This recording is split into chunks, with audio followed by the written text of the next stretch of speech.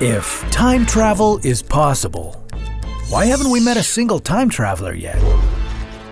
And if we did meet one, how would we know they weren't faking it? What would their time machine look like? And how would it operate? Would there be a set of rules for time travelers to follow? And what would happen if they decided to break them? This is What If? And here's what would happen if you met a time traveler. In 1998, a gentleman by the name of John Titor arrived from the future, or so he said. In his timeline, as he claimed, General Electric had managed to invent time travel in the year 2034. He even showed and described his time-traveling device in great detail. And then, Titor vanished, as abruptly as he appeared. Did he finish his mission? Or was he real at all? How could we know? If we were able to prove that someone has traveled from a different time, it would be very cool for science. Although it might overwrite Albert Einstein's theory of relativity. Einstein approached time as a fourth dimension. Space is a three-dimensional spectrum that provides us with length, width, and height. Time offers direction. Together, they form a space-time continuum, and it can be affected by gravity. According to Einstein's theory of relativity, gravity is a curve in space-time.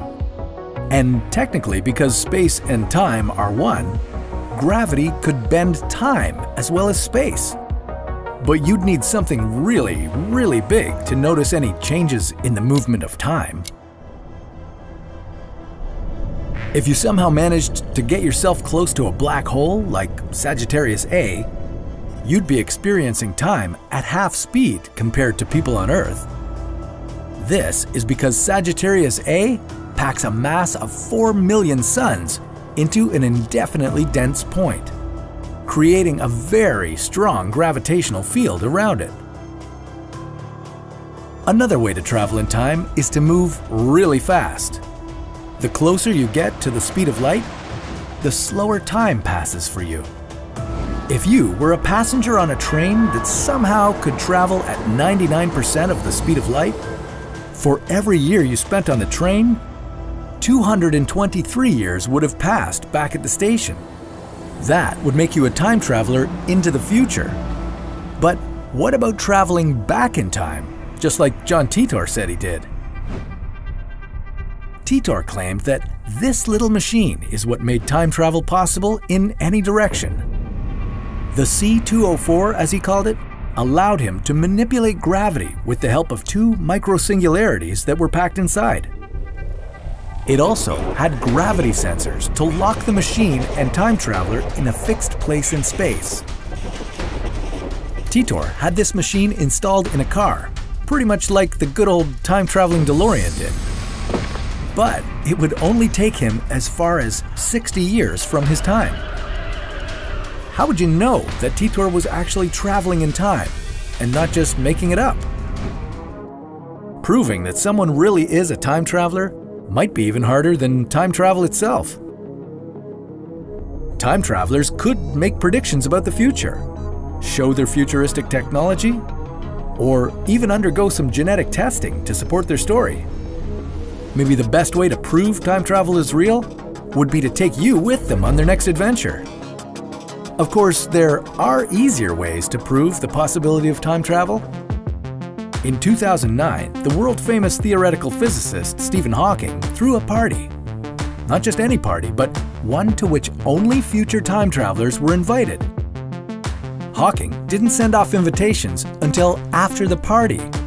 He believed that if travelers from the future arrived before the invitation was released, that would prove that time travel will become possible one day. He sat there, waiting for hours, but nobody showed up.